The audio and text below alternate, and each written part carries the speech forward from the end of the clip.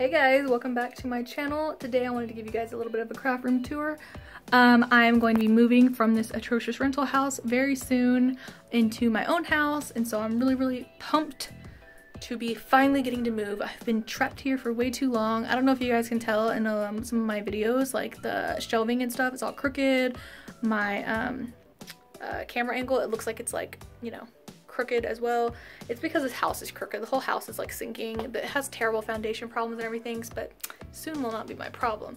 But I wanted to go ahead and give you guys this tour before I actually started packing everything up, to hopefully give you guys some inspiration and just kind of like record where I'm at right now. I'm hoping in the new space I'm going to be doing better and it's not going to be as cluttered or, you know, just stressful to be in as this room currently is. If you guys have any tips for me, go ahead and let me know down in the comments below, because I do need some organization tips, or if you guys know like a place to go to that maybe has some cool things that I might want, let me know that as well. But yeah, so the sewing vlogs that I usually have, obviously I'm not going to do one this week because I'm going to be packing, so that's why I decided to go ahead and do a craft room tour for you guys. But you know, hang tight, because as soon as I move and get unpacked and everything, I'm going to go ahead and start sewing back, you know, up again, and you guys will see my new updates and everything shortly. So just be patient with me, and you guys will see what's up soon. So on to the tour. Okay, so this is what the craft room, sewing studio, whatever you want to call it, looks like as soon as you walk in. I have this big shelf over here to the left, or actually it's 4 shelves. It's kind of hard to see. There you go, there's a seam. So it's 4 shelves, 4 sets of cubbies here to the left as soon as you walk in, and I mostly use this for storing fabric. So if you look in the first cubby, I have knits, bottom weights, spandex, like swimsuit fabric. I have some other knits that are like mostly used for like sweatshirts, that sort of thing. Shiny satin fabrics. I have some lingerie fabrics here, like that's bra foam. Both of these up here are chiffon. Actually, this is like, I love the chiffon. It's kind of like a crinkled chiffon, if you can see. It's so pretty. Anyways, and then I also have like some power mesh here in different colors. If you go down further, I have even more lingerie fabrics. This is all like corset fabrics I picked out for like the self, like the outside, the fashion fabric. And then down here are all fabrics that I picked out from, like, I got them in bundles, or I found them at thrift stores and crafts, you know, garage sales, flea markets, that sort of thing. They're really cheap, but I think that they would make really good inner lining, not linings, what do you call that? The strength layer of a corset. So, because I have like these like twills down here, they're really strong. And actually I think this one would actually make a great single layer corset because it has this really pretty pattern on it. But I also have some coutil that's actually meant for corset making, and some duck down here as well that I wanted to experiment with. And then let's see, on this side I have suitings. Mostly wool. There's some like corduroy down here as well, but like heavier fabrics. Then here I have like some leftover bits of lining, and this is some power mesh for, once again, lingerie. And then I have my fleece, flannel, and felt in this cubby right here. Moving on up here, I have my tricot knits and some other swimsuit knits and like ruffly knits, all for lingerie and swimsuits, of course. So more stretch lace.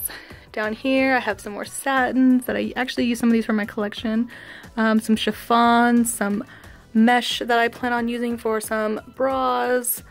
Over here I just have some miscellaneous fabric that I don't really have like a plan for anything. I actually got most of the stuff here. It was free from school. Either it was given out, like people donated it, or at the end of the semester, people who like left behind stuff, like they dropped out or whatever, there'd be like bins underneath the table full of fabric that people just kind of like got rid of because it's not enough to make a whole outfit. So I was like, mine, thanks, hoarder.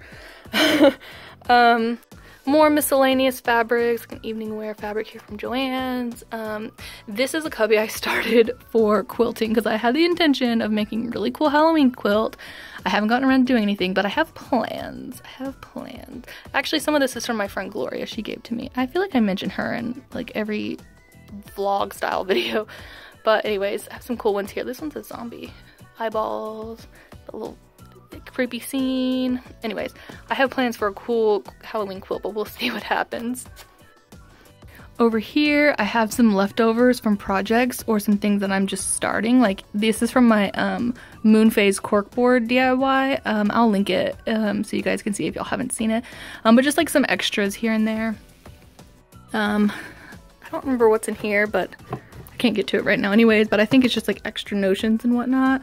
I'm a notebook hoarder, so I have all of these notebooks over here that I got for cheap, and I just kind of keep them for whenever I need to make a new to-do list, which I'm ridiculous about to-do lists, so I'll go through them pretty fast. These are all of my elastics for lingerie. Let me get closer. So this is just like a regular like lingerie picot elastic. I have some fold over elastic, and then in here I have so many fold over elastic, rubber elastic, like any kind of elastic, I have it. And it's all in here. Let's see, up here I have stuff left over from school. So this is my stage makeup book. I have my makeup kit from my theatrical makeup class. Just like paperwork and stuff, nothing crazy. These are all jewelry making supplies. Let's see. Up top, I keep my scrapbooking stuff. So like scrapbooks, scrapbooking stuff, pictures and whatnot. I have all of my paper and everything in there. And then up here I keep my stabilizer for my embroidery. And then back there you can kind of see there's like a jar, giant jar back there, but I keep my extra serger threads in there whenever I'm not using them. And then I keep my portfolio here as well. If you guys want to see like a portfolio tour or whatever, let me know, because it has definitely evolved over the years and I was thinking it might be useful to some of you guys. So let me know if you're interested in that. On here, it's kind of like my random drawer. It's got like soap making and candle making stuff inside of it. I really actually need to go through that and just get rid of it because I never used it. Here is my like crazy overflowing pattern drawer. This is after I got rid of a lot of patterns too. Like I'm trying to keep it all contained, but it's so hard because I just want to keep buying stuff. This one, oh guys, okay, so I have all of these vintage zippers that I picked up throughout the years from like thrift stores or flea markets, and I think all of these were like 10 cents or less that I got. All of these old zippers, and they're coming like really cool colors, some of them like that I don't know, I just feel like I don't ever see them anymore, like these, I don't know, can't find any now of course that are in cool colors, but there are some neat ones in here. But anyways, I got these for so cheap. So if you're looking for like super cheap zippers and things, check out flea markets or thrift stores, because you'll usually find them for like dirt cheap, and they still work just fine. Let's see, in here I have old mailers and stuff for shipping things out. I just didn't really have a place to store it, so I just kept it in here. More fabric. This is actually all fallout from my job. I have no idea what I'm using it for, but I didn't want it to go in the trash, so I just took it home with me, but now I have like a whole bin full of it. This one is knitting stuff, loom knitting stuff. Never really got into knitting as much as sewing, so I really need to pare that down as well. Let's see, these are old shirts and things that I saved because they would make a good gussets for like the crotch of underwear. You know how it's made out of like a nice cotton? I thought that these would be good if I needed them. Like I have them in different colors and everything because it's just like perfectly good cotton fabrics that would work. Oh, over here, so I took a jewelry making class, and these are actually like sheets of metal. So there's like brass and copper is back here as well. And I want to pick it back up, but I haven't been able to. So I'm saving it for when I can eventually make some time for myself to do it. Down here I have like some miscellaneous scrap fabrics. Some more down here. They don't really go with anything that I want to make, but it's good for like the tutorials that I show you guys techniques with. Once again, a lot of these, they like came really cheap in bundles at thrift stores and flea markets and garage sales. And, you know, if you want one fabric, you gotta buy the whole bundle worth. I mean, it ends up being worth it, but still, you end up with a lot of fabric. Here is my fusing box. So I have fusing, I have weft, I have horsehair down here. Just kind of anything interfacing or stabilizer related for just plain sewing, I keep in this bin.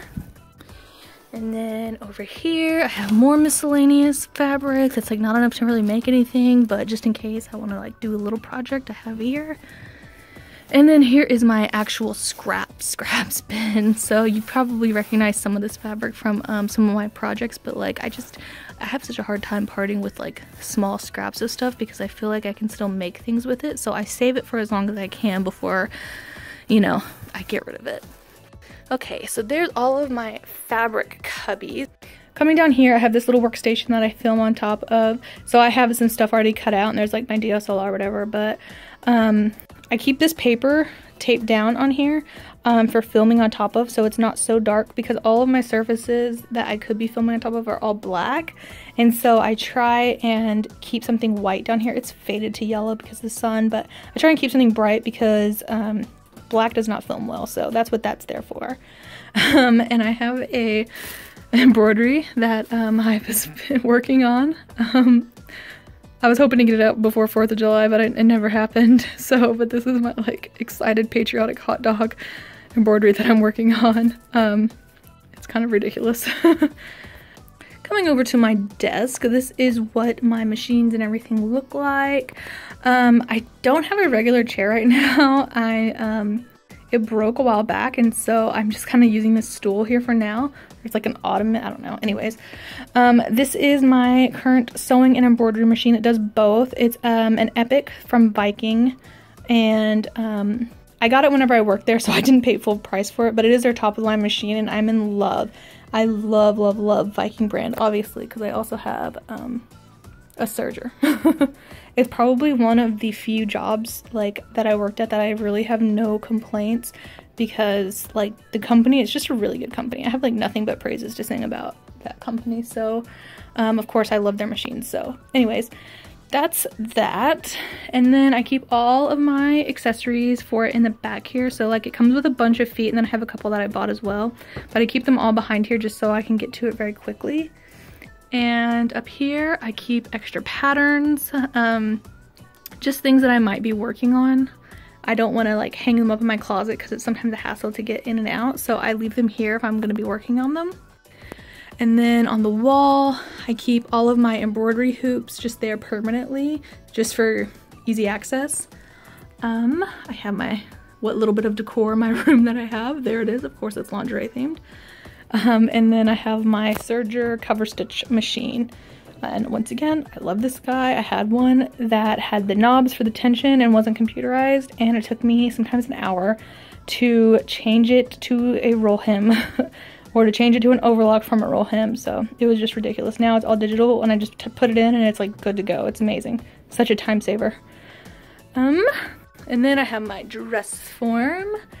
And down here, I keep my camera equipment. These are all of my embroidery threads that I keep here. And of course, more notebooks because I can't seem to get enough of those. In these drawers here, in the top drawer, I keep all of my sewing stuff that I need to get to quickly. Pins, you know, that sort of thing, all my needles and everything. I keep a pill bottle here for all of my used needles and things that I'm gonna throw away that could actually like hurt someone if there wasn't something protecting it. So you guys should think about getting something like this because you know, for garbage collectors it's really dangerous to have anything sharp in, you know, the trash. So this is what I do. I just keep it in a old pill bottle or whatever, just so whenever I throw it out it's not gonna hurt anybody. In my next drawer I have all my pattern stuff, tapes, pins, more pins. These are hanger, what are these called? Pattern hooks for my patterns. I have my awls in here, notcher, more measuring stuff, and I have stuff for my machines in here as well. And here I keep old embroidery, like muslin and stuff to practice things. I have some thread down here as well, but not much. And then in my very last one, I keep all of my manuals and my extra books and things, just like extra stuff that I don't really have a spot for. So those are those. And then coming over here, Over here I have this extra cubby, and then above it an ironing station and this shelf. If you're wondering what that bar is, I got a green screen, like a backdrop holder and green screen. So that's what that is. I had set it up to use when we got the house, and I never actually used it. I don't know if I ever will. I have a light reflector over there, and then that is my tripod that I was using earlier, and then some lights, but they're usually just like strewn about my room randomly, so they're never in the same spot.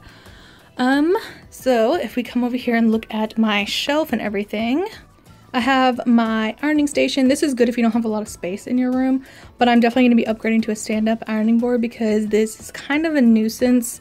But it is good, it's mobile and everything, but it's just, I feel cramped, so I definitely am going to be getting a stand-up ironing board.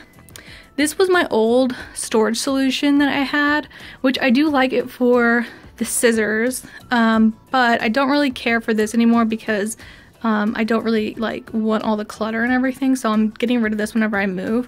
But basically you just like screw in jars, the lids or whatever, into the thing, and then you can just screw on and off the jars, so you can store like buttons and stuff in them. It is pretty handy whenever I first did it, but like it just doesn't suit my style anymore. And then up here I have a bunch of books, mostly sewing books. I do have like some like language learning books and stuff over here, but it's mostly sewing books. And a lot of these I got really cheap from half price books or flea markets. Like this one right here I got for $1. $1, guys. And this is like, I really recommend this book. It is full of like good, useful information. So if you guys see this, pick it up. It's just a good reference to have. And then up here, more books over here, like textbooks and stuff, and more like family photo albums and stuff that just didn't have a home. But this guy here, I got this years back because if you guys watch the old Threadbanger, there's an episode on there that a lingerie designer came on. Her line's called Claire Bear Lingerie, I believe, and she has the same butt form, and so that's why I got it. Oh my god, let me show you guys what the butt looks like. It's just like, I don't know, it's a very curvy dress form, or not dress form, mannequin, but like, I do like it a lot actually. But anyway, so that's why I got it. So if you guys remember what I'm talking about, that really, really old videos, because this was like 7 years ago, I wanted to say. So yeah, that's what I have. Let's see, and then coming over here, let me move this light out of the way. I have this area that I keep all of my blocks and stuff in. You guys probably recognize a lot of these from previous videos, but I just keep them here to keep them handy. And then over here, same thing, I have some work in progress patterns that I was working on. Let me show you guys the closet, but first here's a quick look again at what this room looks like.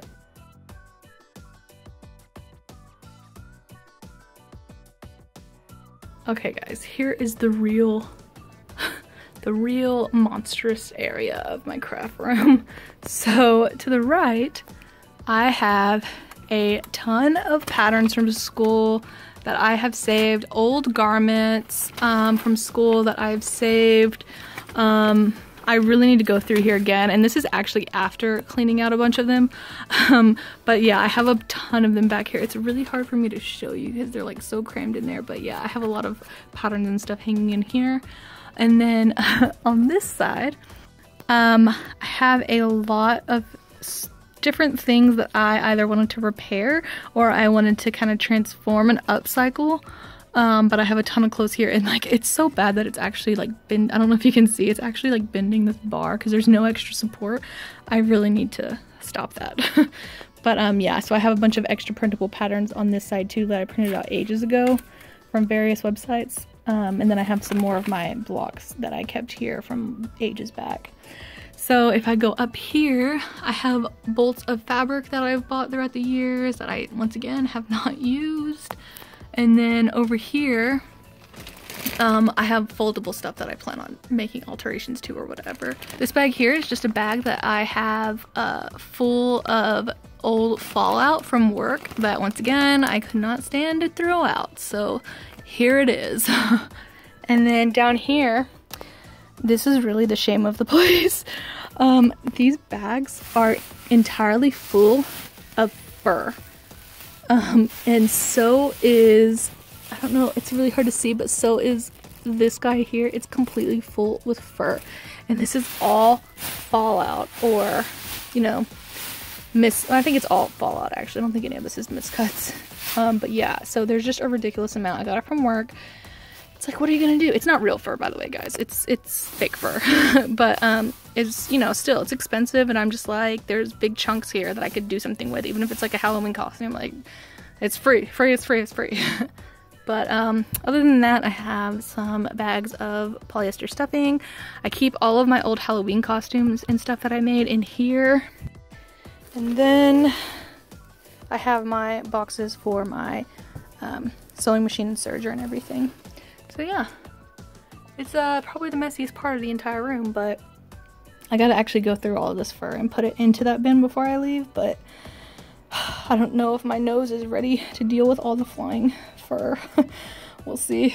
But okay guys, that was my entire craft room. Hopefully you got something out of this other than just stress from all of the clutter that is in this room. Really, whenever I move, I'm hoping to declutter a lot of this and get rid of what I don't need, donate it or whatever. But I really need help with some organization solutions. So if you guys have anything, like y'all saw something that like will be an easy fix or whatever, like let me know, because I could use all the tips I could get. Granted, my craft room looks way better than it used to, like years and years back before I moved here. So I'm actually really happy with like how organized it is right now, but I just want to step it up a bit. Hopefully some of you guys got some tips from this video. You guys got some inspiration, some ideas, or at the very least, you know, got a cautionary tale of what not to do or how you can end up with your fabric hoarder. But honestly, like I hate like how much waste there is in the fashion industry. I can't stand seeing such large amounts of fallout go into the trash. It's a waste of money. So that's freaking annoying, but it's also just like terrible for the planet. Like the fashion industry is one of the biggest pollution problems, and I hate being part of the problem. So I really just try and save as much as I can from it. I'm hoping to do some scrap busting style videos at the end of the year to show you guys how you can, you know, use your scraps instead of throwing them out. I think it'll be useful around Christmas time especially, so you guys can make some gifts and things on the cheap. But yeah, if you guys have any organization solutions, let me know, because like I said, I want my new sewing studio at my new house to be as efficient as possible and like stress-free, because this is kind of stressful to walk into some days.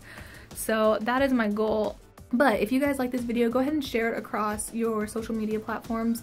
And if you want to see anything new, you want to get the notifications or whatever, go ahead and hit subscribe so it'll be in your subscription box. But otherwise, I will see you guys in the next video, and hopefully in a new house. Bye.